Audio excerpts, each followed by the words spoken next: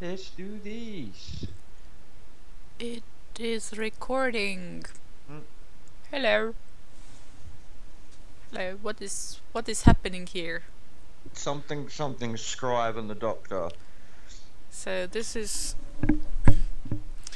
we are beginning our first epic April April that is dedicated to all this short story editing, work session editing. Also my hair is a mess. You sound so excited about the whole ordeal. I know, right? I'm oozing enthusiasm here. I inspire crowds and move mountains and lead nations.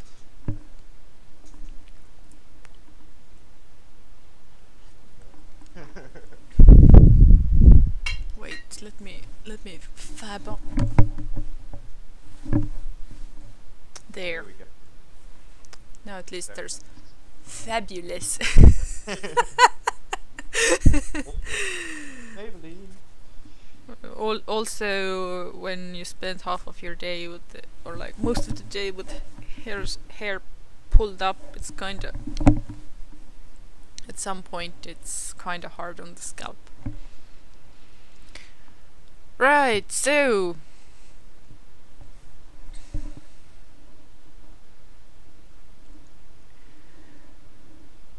Scribe and the Doctor. Knux, please provide readers a summary of what's happening but there's a there this is a trick task. Okay. So try to provide a summary of the story, not as a string of events and this happened and this happens and this happens and this happens, but instead try to, give a sort of glancing summary of the story in terms of, so what is actually happening, what is the meaning of this, why are we here, why are we even telling this story? Easy.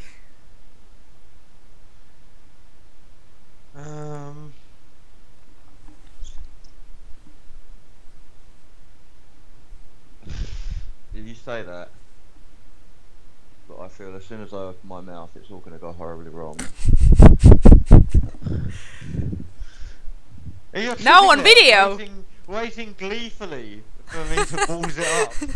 Because I could do it, because I have a very clear understanding. For me, I have a very clear headcanon what's going on here. But I am starting to get the feeling that if I keep doing these summaries, then you will never learn the things that I want you to learn.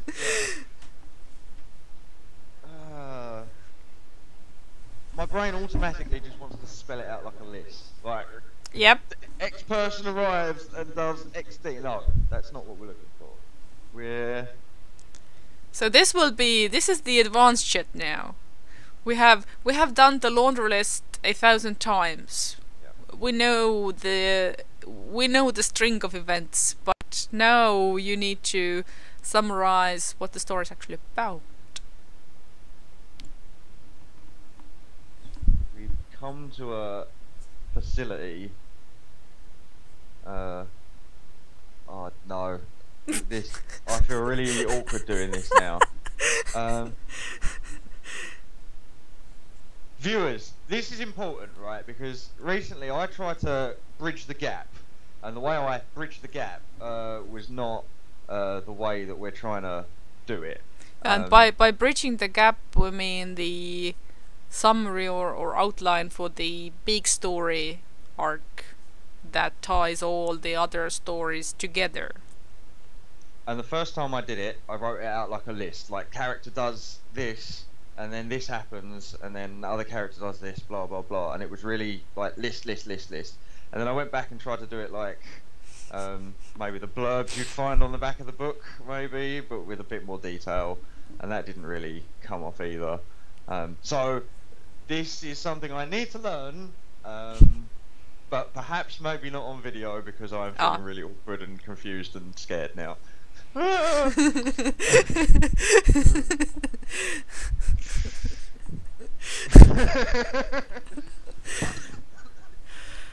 This is your comfort zone. It is crumbling one character at the time. Then we have nothing to work on because we have all the lists here. If we continue with the lists, then we will not. We are not actually getting to the the point of the story.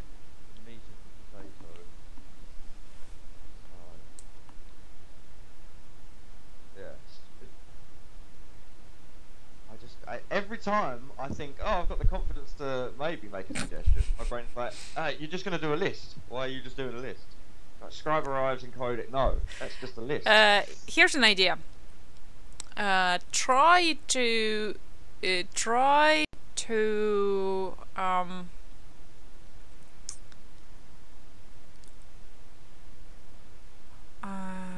try to tease out the point of it all, not in a chronological order, but in order of importance.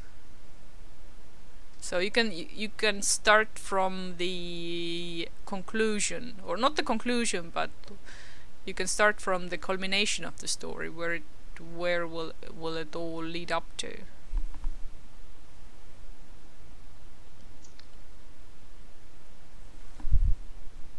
It all leads up to Scribe finding out some information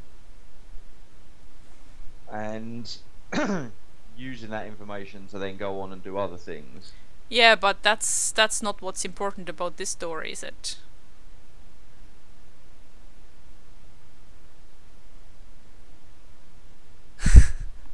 You want me to do it?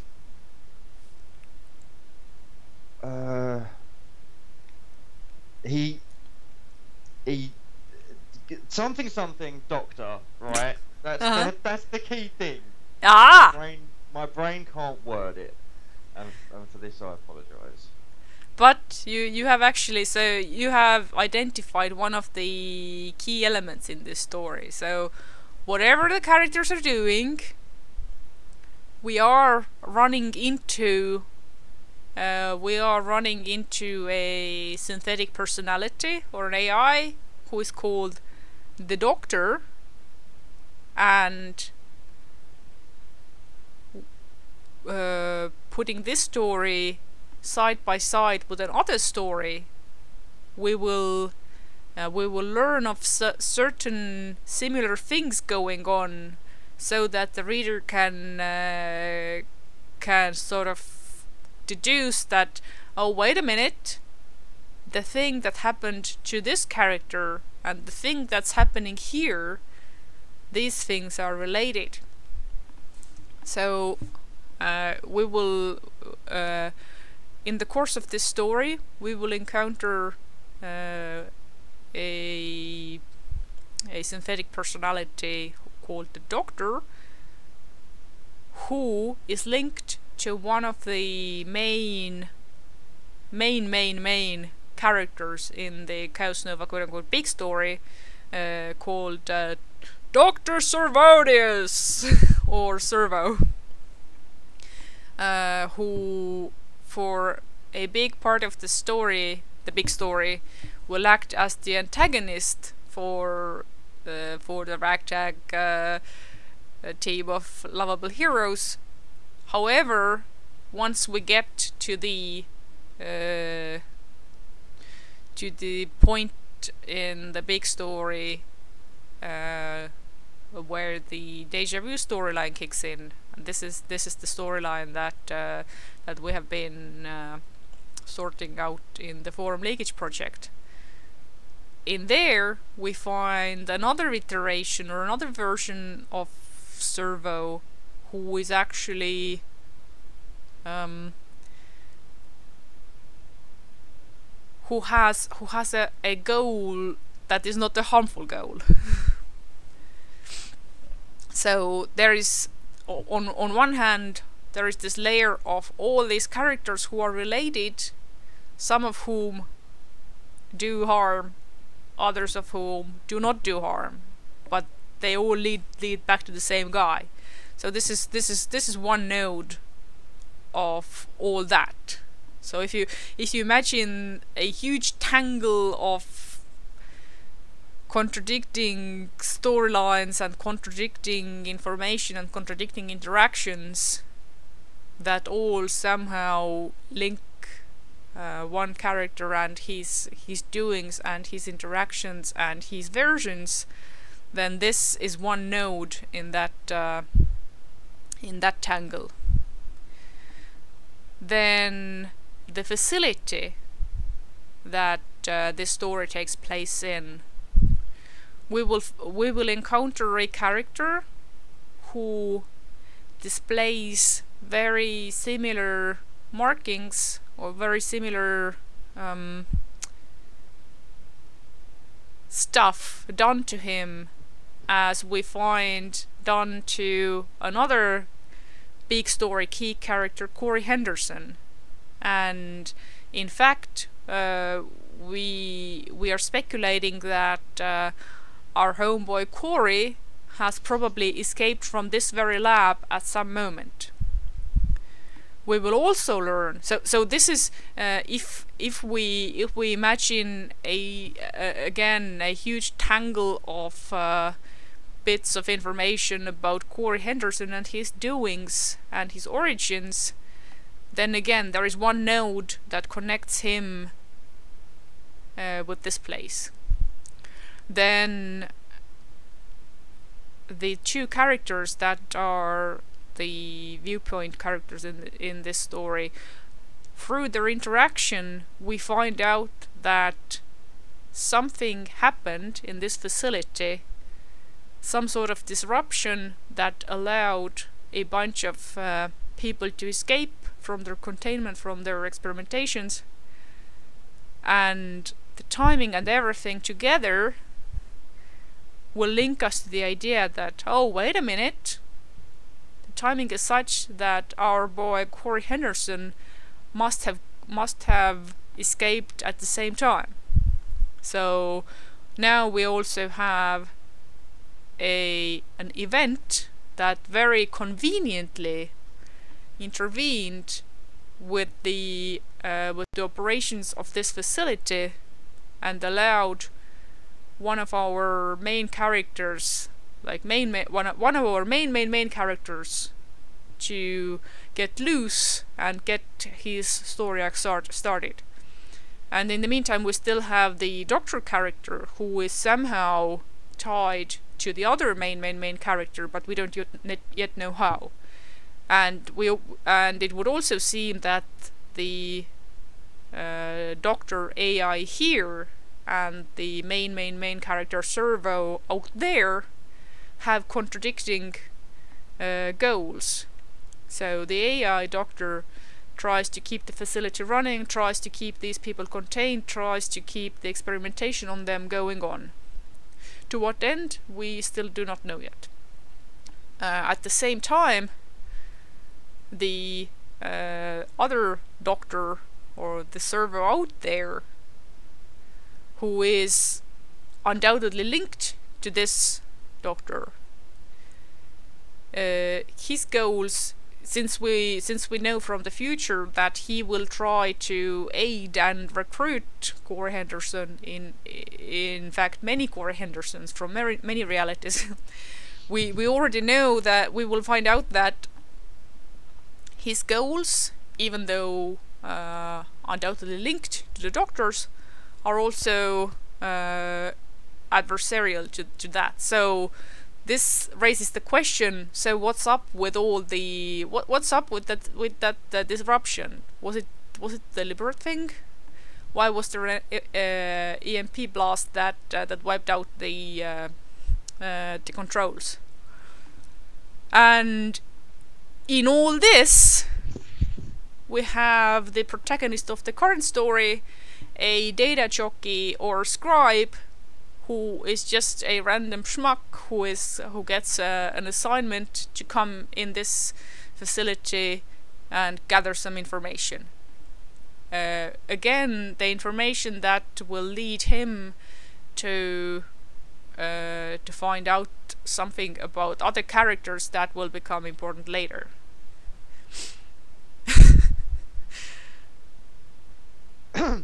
You did all that, and it was beautiful to listen to, by the way. Very succinct. But there were no. Okay, when it comes to this story, you weren't focusing on the details, like not the magnifying scope details that I was thinking of talking about. You were talking about more like how this story affects other things and how it leads on to other things and bits and pieces. So I need to try and get more into that when I do summaries.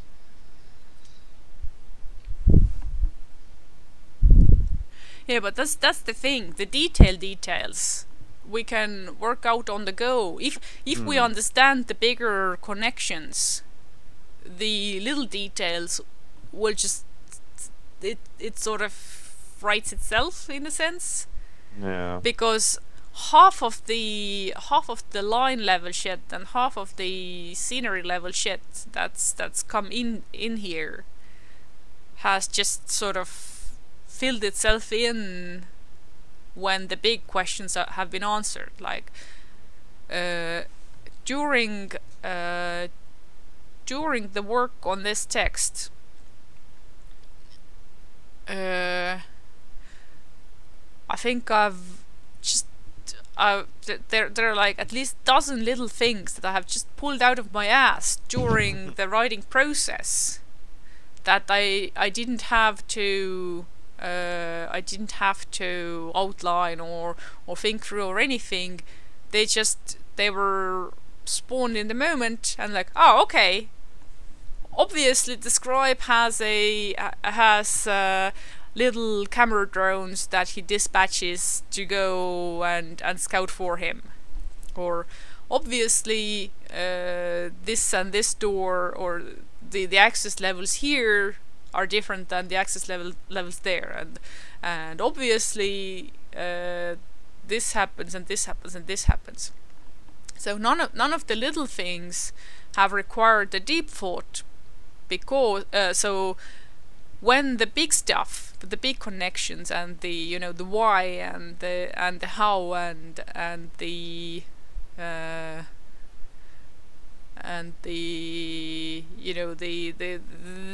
the nodal part, when when that is sort of, I wouldn't say it doesn't have to be clear, but when that is sort of in the process of oh, that's where we're going with this, then the little shit is just coming on its own.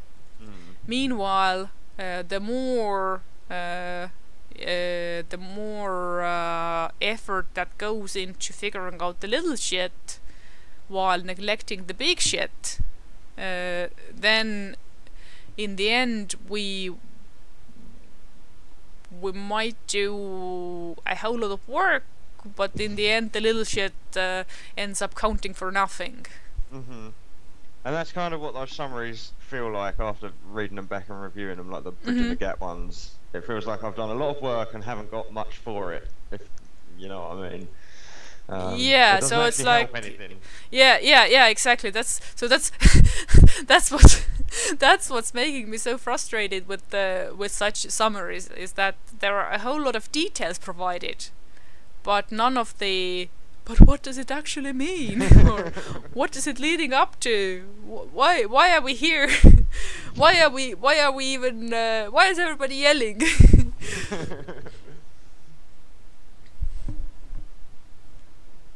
And that's why I'm also very adamant of taking time to sort this sort of stuff out, because right now when I'm trying to read the material, I'm immediately bump into a huge wall of details, 90% of which are redundant anyway, so we are not going to leave most of these in anyway.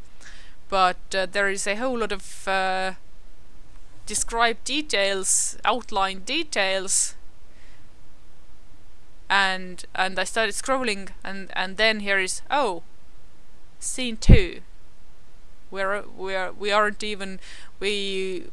even gotten past scene 1 yet, and we're already like 1.5 pages in.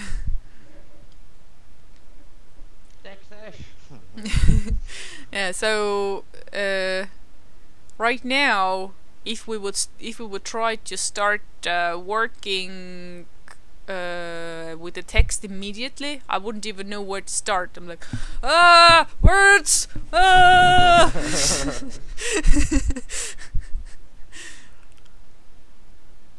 But now that I'm scrolling down, I can see that actually scene 2 is mostly, this seems like mostly finalized text already.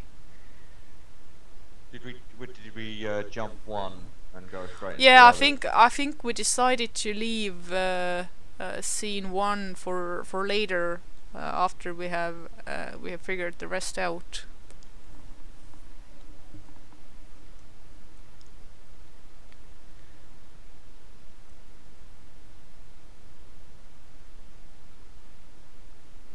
Okay, and scene 3 contains some of the sort of script for the text, which is like not an outline, but more like very dirty version of this. So the marking the beats and marking the lines, even if the text isn't quite there yet.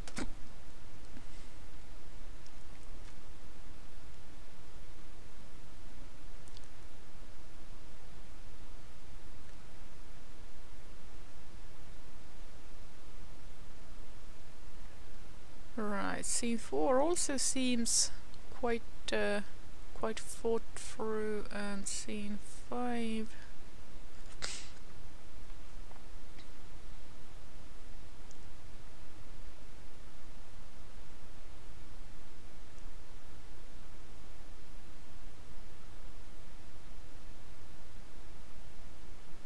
Okay, so at 5 and 6 and so on, things are getting fuzzy again.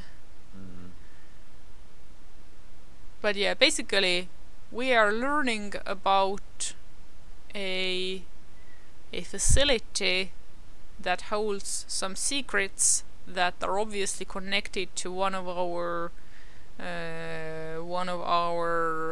main characters, and we are also learning of secrets that are somehow, we don't know yet how, somehow linked to another key character. And we are also learning that obviously there is something bigger going on that we don't know about. So a simple data retrieval mission turns into discovering a rabbit hole.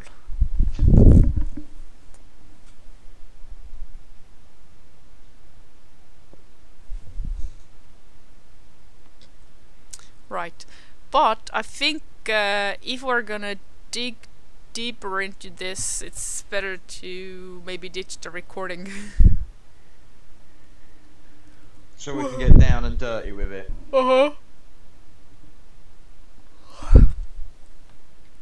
Some of the things are never meant to be seen. So. What's like public consumption? Yeah. It is all well and good to